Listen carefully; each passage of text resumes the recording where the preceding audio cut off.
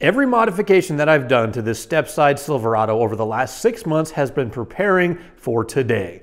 Today is the day we're going to start the supercharging process of this truck, and I cannot wait to get started. I just got everything unboxed. The parts look awesome, and it's going to totally transform how this truck drives, how it sounds, and how it looks under the hood. I've always wanted a supercharger, and ever since I worked at Redshift back in I think this was probably 7 years ago. We had a Cadillac CTS-V on the dyno. We did a bunch of work to it, different cylinder heads, different camshaft, long tube headers. I totally forget how much power it made on the dyno. It was really strong, I remember that. But the one thing that is kind of like burned into my memory is the sound that supercharger made on the dyno. Just that kind of whining, the screaming sound.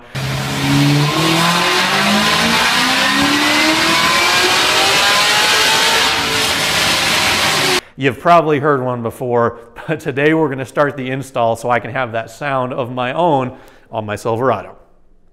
Now this build has been probably, maybe 6 months in the making. I bought the truck back in August of last year, and one of the first things that I did was pull the engine out of the truck because it was like super leaky. Just about every gasket on this engine was puking oil out of it, but it was also a good opportunity to reinforce the bottom end because I knew we'd be forcing a bunch of air into it. I wasn't quite sure if I was going to do a turbo or a supercharger, but obviously we're going a supercharger.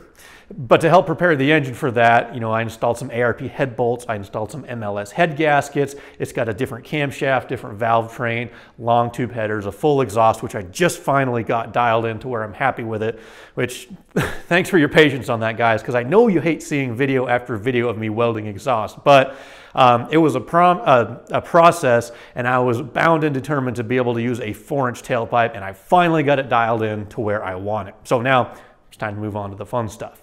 But anyway, yeah, we got the engine completely prepared for boost, and it's not necessarily something that you have to do because these, LS truck motors are fairly strong. So I could put the parts that you're about to see on whether or not I had done these upgrades. So don't think that it's necessary that you have to do that if you want a supercharger truck, but it's definitely good insurance if you're going to go through the effort. Now, also, I wanted to kind of bring back my little 4.8 versus 8.1 shootout because that was kind of a great comparison to do. And we did the naturally aspirated version. This truck made 275 horsepower at the rear wheels. We did a long tube, the long tube headers, full exhaust, camshaft, valve train upgrades, and so on. And that bumped us up by, I forget what it was, another 60 horse or something like that. But anyway, the next stage of the build is comparing my Turbo 8.1 at low to medium boost to this engine at a similar level. So my next benchmark of build is a goal of somewhere right around 480 to 500 horsepower at the wheels. And I think we have what it takes to make it happen. So first of all, I wanted to give a big shout out to the guys over at Boost District because they're the ones that sold me this kit, and they have just about everything that you'll need to supercharge your LS powered or LT powered GM car or truck. If you've got a Silverado, if you've got a Corvette, a Camaro, a Pontiac G8, a Chevy SS, whatever it is, if you want to supercharge it, check them out because they have all kinds of kits and just about everything that you would ever need. And they even have, the accessories like different size pulleys, and they build motors, and they do all kinds of stuff. But we got a complete supercharger kit for them. So let's jump right in and kind of go over all the parts. Now, of course, the central piece right here is the supercharger itself. This is a 100% brand new GM LSA supercharger. Now, this is a ZL1 lid that comes from the Camaro version, which has the water outlets for the intercooler on the front side. The CTS-V lid does have the outlets on the back side, and everything that I've read seems to think that the ZL1 lid does flow just a little bit better and offers a little bit better cooling. So that's awesome, and plus I just kind of like how this looks compared to the CTS-V lid anyway. But the fuel line, I believe that is actually from a CTS-V because it has the inlet on the driver's side here where I think the ZL1 fuel rail actually comes in on the passenger side over here. So that'll make life a little bit easier because on the Gen 3 and Gen 4 trucks, the fuel line comes in right there on the driver's side. Now, the one thing you will notice is my year of truck has a return style of fuel system, which means I will have to get a regulator in there. A lot of guys just do the Chevy Corvette style filter / regulator, which you can make that work, but I don't really like how it looks, so I'll probably wind up going with like an aftermarket adjustable fuel pressure regulator with a gauge on it, just because honestly, it's just kind of for looks and nothing more. But yeah, I think that's the route I'm going to take there. In terms of changes that they've made to the Supercharger, like I said, this is all brand new, but they do press off the stock pulley and they install this aftermarket one. This is a Grip Tech pulley, which means it's going to help prevent belt slip and all that kind of stuff. It's a 2.55-inch upper. I'm not sure what the boost level this is going to put out with the truck balancer, but I do know I'm probably going to try to upgrade this to like a 2.45 or a 2.38 because, I mean, we want as much power as we can, and I've got the motor built to accept pretty much anything we can throw at it. So as long as we don't have belt slip, which we shouldn't, we are going to be downsizing that at some point. We've also got I believe this is the brake booster line. It'll kind of go on there and go over to the vacuum booster on the firewall. The lid also comes with the both map sensors. It comes with the inlet air temp sensor. It comes with a little bypass valve, and everything's already hooked up to go to get installed into the truck. In terms of wiring, there's a few adapters that they've got here. This one is going to go onto the map sensor, so you don't have to do any splicing if you don't want to. But it'll plug into the map sensor there and plug into the stock truck wiring harness for the other side. It also has the little pigtail for the inlet air temp sensor once again, so that'll plug right in. We've got a bunch of gaskets. We have gaskets for the adapter plate, and we have gaskets for the intake or the supercharger side. We've got the gasket for the heat exchanger.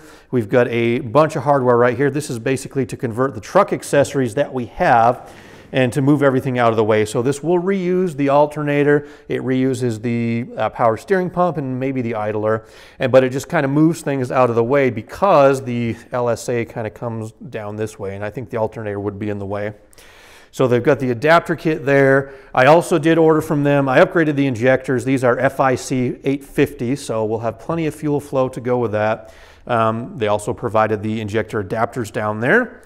We have this is kind of key to making this conversion work because the LSA Supercharger uses a rectangle port head like the LS3 and the LSA, and I think there's one more. But anyway, the truck engines obviously use a cathedral port head in this year. So Boost District makes an aluminum adapter plate. You've got the nice machined O-ring grooves on the one side, and you've got the flat surface on the other for the supercharger to sit on, and it'll convert from that rectangle port down to the cathedral port. Like I said, you need these or to switch cylinder heads, but I like this idea. It's got the hardware for that. And then we have the stuff for the heat exchanger because on the bottom side of the lid, if I can pick this up one-handed without dropping anything, you can see in there, that's the heat exchanger. So the air enters up from the supercharger there and it passes through the heat exchanger to be cooled off, and liquid gets pumped through these fittings. And it goes through a low temp radiator that's going to be installed in the front of the truck. So this is their upgraded heat exchanger. It's a little bit on the big side, but we're just going to have to get a little creative in terms of how we mount it up there in the grill. But that's important to having a good running supercharged engine. We want to have as low inlet air temps as possible. And then we've got the reservoir, and then we've got the fluid pump. This is what was the rating on this one? 23 liters per minute. So that'll move quite a bit of water, and then we've got a wiring harness for that. So basically, that is all the parts that we have from Boost District. That's their kit, and I cannot wait to get started on the installation.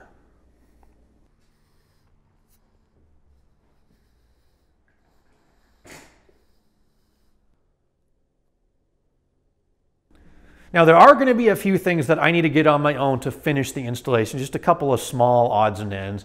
The first one I kind of already mentioned, that's the fuel pressure regulator and just some way to connect the fuel lines up to the supercharger.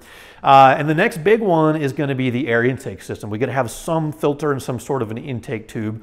The LSA blower mounts the throttle body kind of off to the driver's side. But on the Silverado, they have the air filter mounted on the passenger side. And I have seen guys just kind of make like a 120-degree bend with a pipe that runs over here, and they'll stick a filter somewhere in that corner, which would work. The option I think I'd like to try would be actually mounting the filter over here on the driver's side. But to do that, we'd have to relocate the battery using like a Duramax battery tray so we can put it over there. Have to rerun a few battery cables, and then the only other thing I don't know right now is just where the accessory drive is going to fit and how much clearance we're going to have around like the upper radiator hose, the PCM mount, battery cables, and all that stuff. So I think aesthetically what I'd like is to have the filter over here, but depending on how much clearance we have, it may wind up over there. So I'm not sure yet.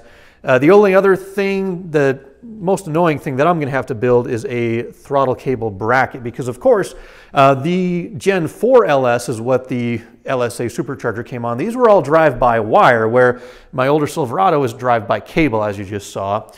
So we need some sort of a bracket. I'm not sure if I mentioned this already, but Motion Raceworks does have a really trick-looking billet bracket that goes between that bolt there and that bolt there. But from the pictures, they don't show it with the fuel rail installed. So I think, I could be wrong, but it looks like it would interfere with the fuel rail. So I'm not sure if I can buy that bracket or if I will have to build one of my own, because if I can't use that hole, there is another hole on the top of the Supercharger like that guy right there I could use. So we'll see how that works out.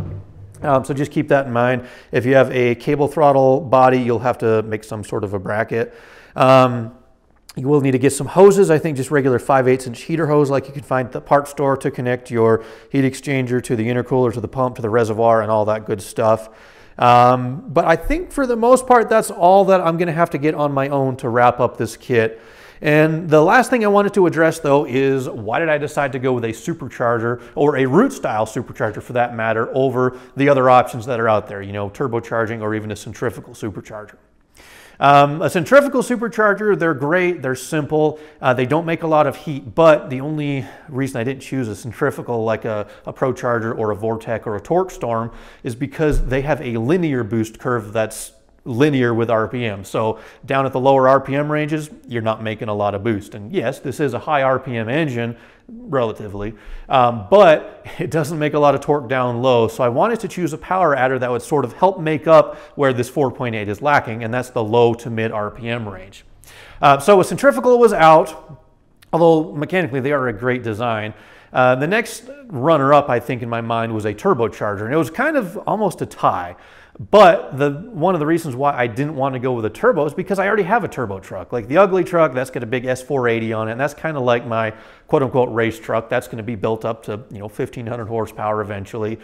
And you can make a turbo streetable, you know, don't get me wrong, that wasn't necessarily my thought process that a turbo truck is not streetable, but I wanted to have something with great response. I kind of wanted to try a supercharger to get rid of turbo lag, and just, like I said, mainly try something different. Also, this is a sort of heavy vehicle compared to like a car. It's going to be all-wheel drive, so I wanted as much hit or punch or boost or whatever right off the line. So that's kind of the thought process behind choosing a supercharger.